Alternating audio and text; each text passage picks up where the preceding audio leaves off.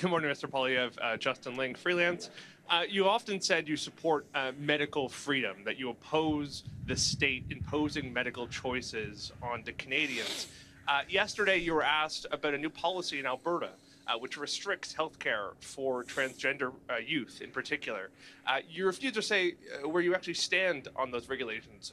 You attacked journalists who asked you that question as peddling disinformation for the Prime Minister. So can you say now where you stand on the state restricting healthcare access for transgender youth? And can you confirm whether or not your caucus is allowed to speak freely on this issue?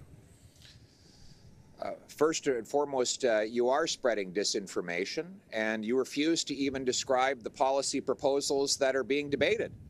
You refuse to even list any of them. And the reason you do, let's be clear why you don't do it. Because you don't want to lose the debate. And so if you keep it vague and you actually refrain from actually describing the policies that Premier Smith is putting in place, then you think that you can misrepresent them and represent conservatives.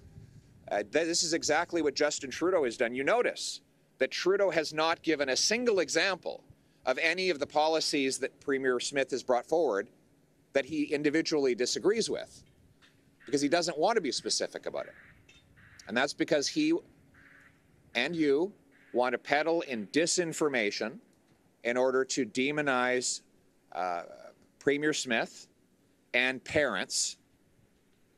And Justin Trudeau has spread hatred against parents.